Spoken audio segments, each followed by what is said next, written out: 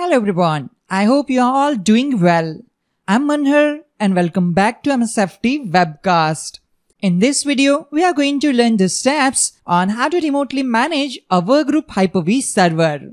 Running a Hyper-V server in a corporate Active Directory environment is standard practice. However, if your Windows network is not part of a domain, using Hyper-V in a Workgroup requires some adjustments between the host and client. In this video, we will go over the steps to set up a Hyper-V Server 2025 host in a Workgroup environment and remotely manage it using Hyper-V Manager from a Windows 11 PC. The video is divided into 3 sections: task to be performed on the Hyper-V host, the Windows 11 PC, and some troubleshooting steps. For this demo, we will be using my home lab, which is configured on Windows Server 2025 Hyper-V. We have installed and configured Windows Server 2025 Core in a Hyper-V virtual machine, and in the previous video, we installed the Hyper-V Server role on top of the Windows Server 2025 Core VM. Links to both videos are provided in the description. We have a Windows 11 Enterprise Workgroup client on the same network as the Hyper-V host. Let's start with the Windows Server 2025 Core VM. The hostname of this server is ws2k25-core01 and it is part of a workgroup. By default, remote management is enabled on a Windows Server 2025 Core machine. If it's not, you can easily enable it using the sconfig utility. As we can see, remote management is enabled on our Hyper-V host. From the main menu, type 4 and press enter to enter the configure remote management settings page. To enable server response to ping request, type 3 and press enter. Press enter to return to the main menu. From the main menu, type 8 and press enter to enter the network settings page. Type 3 and press enter. We have assigned the static IP address 172.18.72.21 to this server. Let's move on to our Windows 11 VM. Right-click on the Start menu and select Windows PowerShell Admin to launch PowerShell with administrative privileges. In PowerShell, type the command ping 172.18.72.21 and press enter to check network connectivity with the Hyper-V host. From the output, we can confirm that both VMs can communicate with each other. Let's install Hyper-V Manager on this Windows 11 client machine. Type fvs.cpl and press enter. Click on Turn Windows Features on or off. Expand Hyper-V, select Hyper-V Management Tools and click OK. Please wait a few moments. Once installed, click on Close. Close Programs and Features window. You should now be able to launch Hyper-V Manager from the Start menu. Click on Start menu and search for Hyper-V. Open Hyper-V Manager. Right-click on Hyper-V Manager and select Connect to Server. Enter Hyper-V Server's IP address and click OK. Wait for the error message to appear. The error message says the computer 172.18.72.21 could not be resolved. We cannot use the IP address. We need to enter the hostname or FQDN when connecting to the remote Hyper-V server.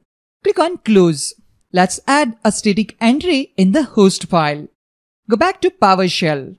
Type Notepad, C Windows System32 drivers etc host and press enter to open the host file in Notepad. Add your Hyper-V server's IP address and hostname to the host file similar to this example. Save the file, exit Notepad and return to the PowerShell prompt. Now you should be able to connect to the Hyper-V host using its hostname ws2k25-core01 instead of the IP address. Type ping ws2k25-core01 and press enter. Let's try again to connect to our Hyper-V host using Hyper-V Manager. Go back to Hyper-V Manager. Right-click on Hyper-V Manager and select Connect to Server. Enter ws2k25-core01 and click OK. Wait for the error message to appear. This time the error is related to WinRM. To resolve this, we need to start the WinRM service and configure the trusted host list. Click on Close and go back to PowerShell. Type the command winrm quick config and press enter. This will enable the WinRM service and configure the necessary settings for remote management. Type Y and press enter to apply the required changes. Now we are encountering another error because our firewall profile is set to public. To resolve this, we need to ensure that the firewall profile is set to private so that Windows Firewall allows the traffic. Keep in mind that this won't work over a public firewall profile. Type the command get-net connection profile and press enter. Currently, the firewall profile is set to public. Let's change the firewall profile to private. Type the command get-net connection profile, pipe set-net connection profile, -network category private and press enter. Run the previous command again to check the current firewall profile. Now it is set to private. Next, we need to add the Hyper-V server host to the trusted host list on the Windows 11 PC. Type the command set-item wsman:/localhost/client/trusted host -value ws2k25-core01. Press enter to run the command. Type Y and press enter. Type the command restart-service WinRM and press enter to restart the WinRM service. Now go back to Hyper-V Manager. Right-click on Hyper-V Manager and select Connect to Server. Type the name of a Hyper-V server host and click OK to receive another error message related to authorization. To get around the authorization error, we need to manually add the Hyper-V server's credentials into memory using cmd key command. Click on Close and go back to PowerShell.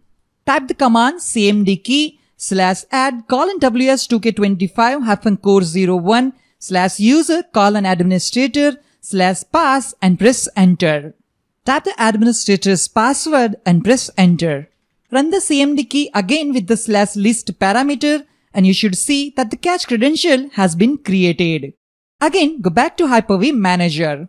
Right-click on Hyper-V Manager and select Connect to Server. Type the name of a Hyper-V host and click OK. Finally, we have successfully connected to a Hyper-V host remotely using Hyper-V Manager. As long as the credentials remain in memory, you can remotely manage the Hyper-V host from this Windows 11 machine. Another possible workaround is to start Hyper-V Manager using run as with the correct local account. Go back to Hyper-V host. Press enter to cancel it. Type 15 and press enter to exit the sconfig utility and return to PowerShell. For testing purposes, we are going to create a new virtual machine using the new -vm cmdelete. After creating the VM, we will check the same on the Windows 11 Hyper-V Manager. Type the command new -vm -name testvm01 -memory startup bytes 2 GB -new VHD path cvhds testvm01.vhdx -new VHD size bytes 40 GB and press enter to create a new VM called testvm01. The VM is created successfully. Let's verify this using get-vm command. Let's go back to Windows 11 VM. Under Actions menu, click on Refresh. We can see testvm01 that we created on the Hyper-V host. Right-click on VM and select Settings. Click on Network Adapter. From the drop-down menu, select External Virtual Switch. Click Apply to save the changes. Then click OK to close the VM Properties window. Now you can manage your Hyper-V host remotely using Hyper-V Manager from this Windows 11 machine just as you would when managing the Hyper-V host locally. That's all for this video on how to remotely manage a Workgroup Hyper-V server from Windows 11 machine. I hope you found this video helpful and informative. If you have any questions or comments, feel free to leave them below. Don't forget to like and subscribe for more videos on Microsoft Hyper-V and other Microsoft related topics. Thank you for watching and I'll see you in the next video. Have a great day.